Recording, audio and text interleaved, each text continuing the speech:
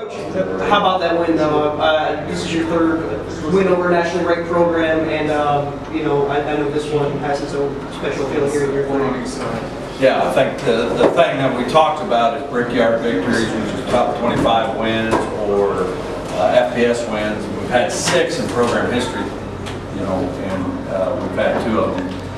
I guess now 7. So the reason that I make a big deal about the brickyard is because that gives you national exposure.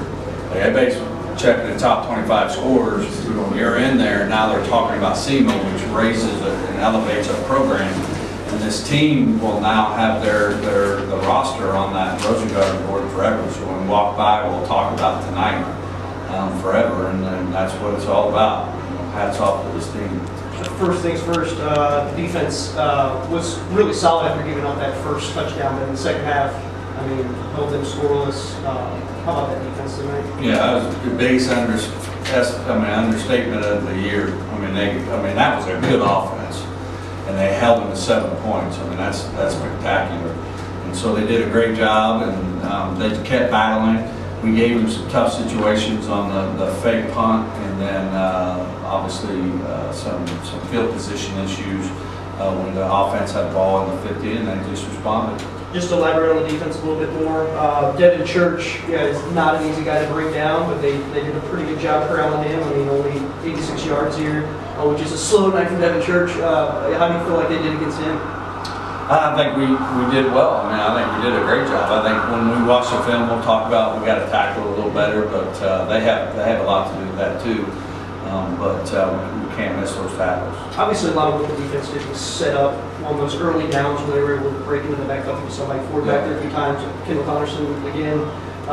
You know, talk to me about how key that is to get those lost yardage on first down. Yeah, get TFL and you get up on the chains. You know, if it's 2nd and 14, you should get off the field. You know, they've been the number 3 team in the country in third down percentage. I know we're 50% a half. I'm not sure. They're 9-19 when they finish.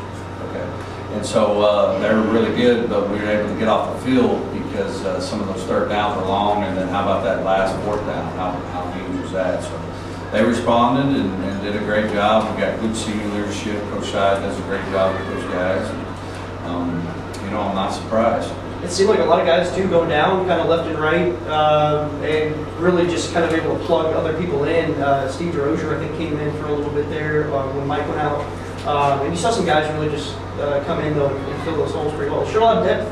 Yeah, I agree with you. I think we had about 30 guys play on defense, and then it was good. There were several true freshmen in there too. And so those guys did a good job. I mean, can't say enough.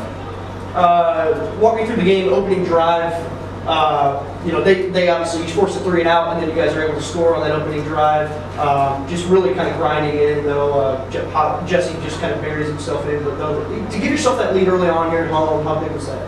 It's huge. I think we're 2 for 2 in the red zone, right, with touchdowns, so that's huge.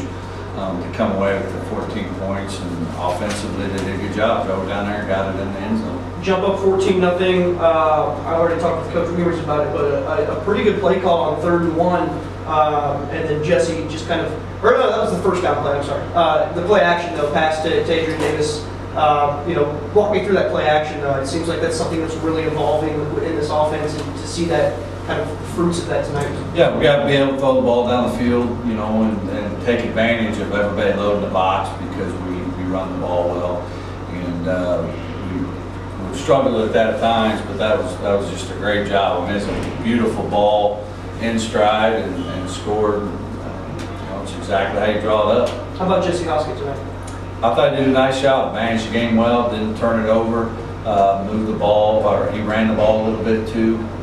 You know, doing exactly what we want him to do. Is this just something about playing at home with him? I mean, he seems to really kind of put on his dancing shoes here at Hal. You talked to me about, you know, obviously, yes, you kind of punched back.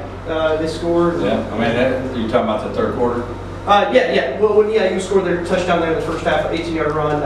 You guys are able to hold on though there in that 2nd quarter defensively early. Yeah, it really was. You know, that was one of those things where you're breaking some tackles, and you know, got in there, and that's what we got to do. We got to tackle those guys.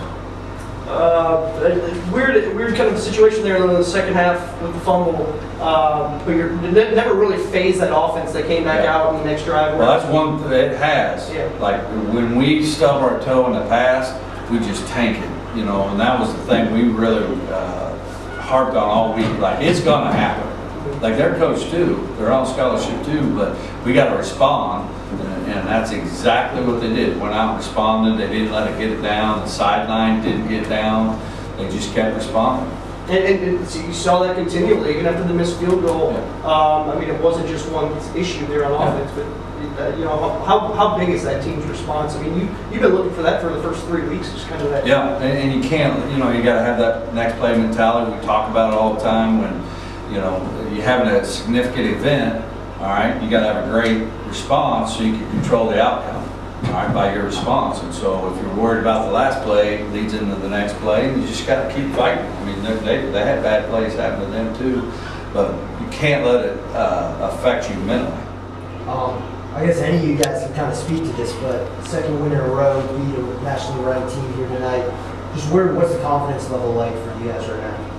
Well, if you saw that locker room, you'd have thought we won the Super Bowl. So we, you know, I don't know if we'll be able to beat Kelly High School next week. We got to do a good job of just 24 hours, right? We work hard, so we need to enjoy it, you know. But you know, we talk about the OBC, right? Not just this little thing here. Obviously, we like it, but you know, we need to enjoy it. There'll still be some things that we got to try and take off the film and get ready to go on the road and face I think Eastern Kentucky's undefeated. I didn't see the score today, but in the conference.